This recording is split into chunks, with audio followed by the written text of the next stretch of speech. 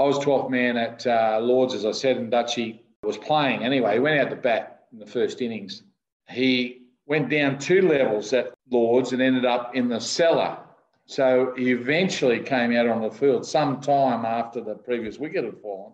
And Richie Benaud, we had the TV going. I'm looking out the door. Richie Benaud, the TV's here. And Richie Benaud said, well, here he is. Finally, 39-year-old Robert Holland from Newcastle. He said he'll be able to sit his grandchildren on his knee and tell them about this day, when he first walked out onto Lords. For some reason, and Dutchy's never been able to explain it, the very first ball from Phil Edmonds, he just took off from the crease and ran down the wicket, had this almighty swing.